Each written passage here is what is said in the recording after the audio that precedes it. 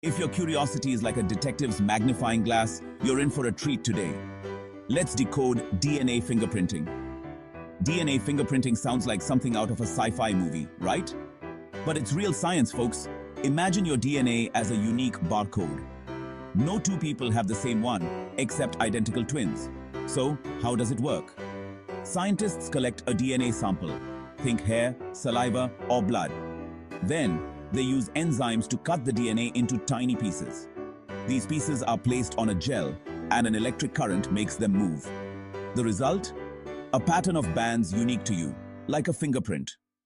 This technology helps solve crimes, identify bodies, and even find long-lost relatives.